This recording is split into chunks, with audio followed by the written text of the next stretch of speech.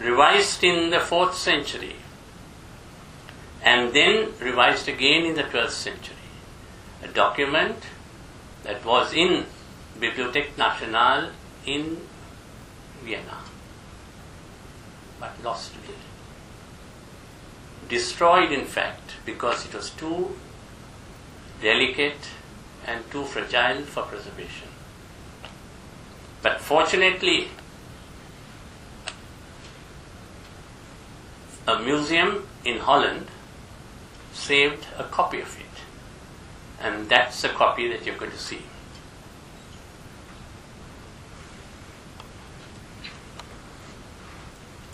You can see that's the bottom end of England near Dover.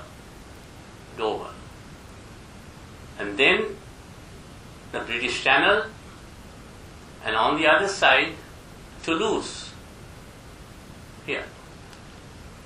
And that's the Mediterranean Sea. It's a map which is 18 feet long and only 18 inches wide. It's called a road map, a term that we hear often. Then you continue along this route, along the Mediterranean, and you come to places like Nijmegen, and that is the museum in which I found this map. Nijmegen, in Holland. And then you move on to Lyon or Lyon, and then beyond to the next part of the map.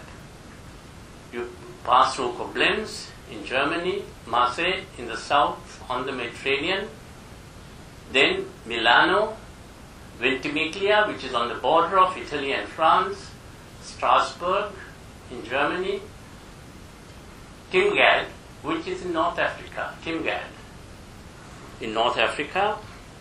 Continue again, then we pass through Corsica and Sardinia, the two islands between Italy and Spain, Milano, which you know, Verona, Siena, Regensburg, Salzburg in Austria, and we move on and we continue. Tibes in North Africa, Ravenna in Italy, Tarquinia and Cerveteri, two prehistoric sites prior to the Roman Empire. And continue further, Rome itself, there you are, Rome and Ostia Antica, which was the port of Rome, Carthage on the opposite side in North Africa, and then Ostia Antica, that was the port of Rome, then in North Africa, Susa, and then Salona in Italy. And we continue further, Naples, south of Italy, that's the shoe of Italy, and that's Sicily, then Salona in Sicily, Sorrento near Naples, Sobrata, then Tripoli, where much of the fighting has been going on recently, Skopje, and then Leptis Magnus again in Libya, the famous Roman site of Leptis Magnus, Corinth in Greece, where you have on the Peloponnese is this one, and the Corinth Canal is cut through here, and that's Corinth. Then Sofia, Sparta. Sparta is in the south of the Peloponnese. Then Athens itself, Athens on the mainland, and then you have Salonika and Philippi, parts of Turkey. Then Constanza, which is in Bulgaria, Benghazi, then Cyrenia, then the Nile River. This is the Nile River. Here you go. This Nile River going to the Lake Victoria in Africa. Then Istanbul, that's Istanbul, and then Crete. Then you move further on, you go to Pergamon, then the Nile Delta. This is the Nile Delta here in North Africa. Then Ephesus in Turkey, Jerusalem, and then Rhodes, Jerusalem, Jericho, and then Tyre and Sidon in Israel, Damascus, then Antioch, Aleppo, Palmyra, that's the furthest point in Syria, and Arabia is that big part of Arabia, and we come almost to the end of it. We have Mesopotamia, this Mesopotamia and Babylon here, and the Tigris River going up. And we continue, and these are the Alexandrias I referred to in the north here, in Afghanistan. There were a dozen Alexandrias, and the one furthest beyond the Oxus River was called Alexandria the furthest. Then you have the Indus River here, and what do you see here? That's our little island of Sri Lanka, Taprobane. And then the Ganges on the other side. And China is on the unknown coastline on the east. But see, one end of the map is Taprobane, and at the other end is Doba. It's a very interesting map. I showed this to the foreign minister in Sri Lanka some time ago, and he wanted a copy of it pinned on his wall, and it's there permanently for anyone to see when they come to Sri Lanka. There is hardly any reason to doubt these facts of historical geography when we know that there was consistent interest in the affairs of the island by the numerous reports, documents throughout the ages by officials, travelers and traders. The 68 or more names assigned to Sri Lanka in historical times are in many ways a clear testimony of the island's importance as a port of call. I'm sure there are many more. This is how much I have been able to collect. 68. And these are the names. Amardeep and so on, Ceylon, Ceylon, and then you go on to Elinke, and there to Elam, and so on. Names go down, Ojibwa, Ophir, Palesimundo, and so on.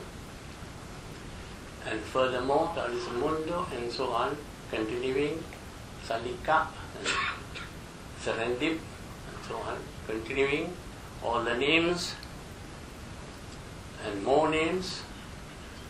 Ceylon, you can see how the formation of the word Ceylon begins, Singhala, and so on, Simondi, Simundu, and so on, then Sri Lanka, and so on. And continuing further, Taprobane, and continues until you come to Zeeland. And I've given the references in terms of dates and the context where I have found these names.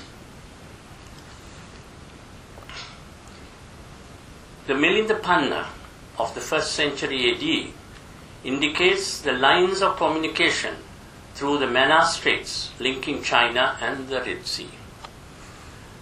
And I quote here, just O king, as a ship owner, was become wealthy by constantly levying freight in some seaport town, will be able to traverse the high seas and go to Vanga and Takhola, or China, or Sovira, or Surat, or Alexandria, or the Coromandel coast, or further India to any other place where ships do congregate.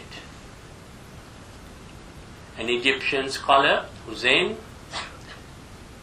states that, however, I'll quote again, however, the communication between the latter two, Aden and the Malabar coast, was never abandoned as it received an impetus by the rise of Ceylon and later on by the development of maritime relations between West and Southeast Asia.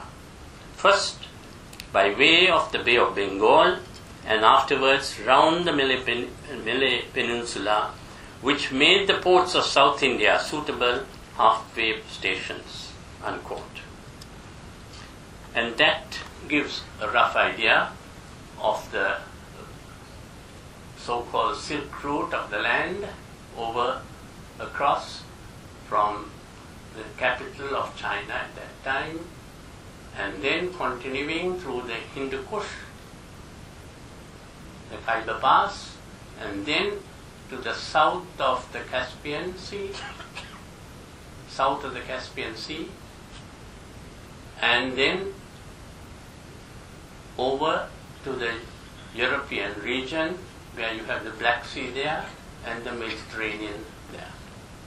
And then linking up with the Persian Gulf here, and then the Red Sea on the other side, but that's the sea route. But then crossing over between India and Sri Lanka, but on the Sri Lankan side between Manna Island and mainland Sri Lanka. And I'll tell you why they avoided the southern route later on. So this was the important point of the sea route. This route was used for carrying silks and light material. The heavy goods like ceramics and so on had to take the sea route.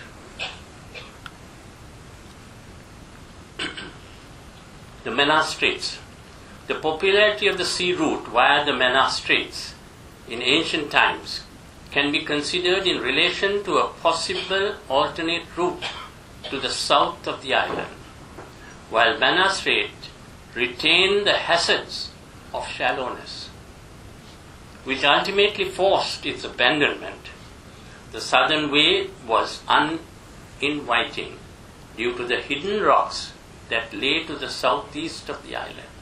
Thus, the alternate route proved to be a dangerous course to be encountered at great risk, and these misadventures are firmly recorded in the many wrecks that are closely guarded under the Antiquities Ordinance as an archaeological reserve of Sri Lanka under the sea.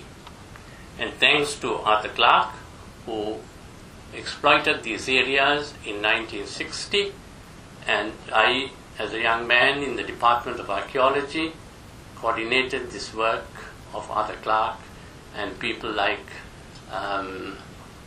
the man who was a deep sea diver in the Elgin, Throckmorton, a man called Throckmorton. They discovered some of these vessels along the great passes. Strangely, they found 2 fossilized bottles, and one was a bottle of soda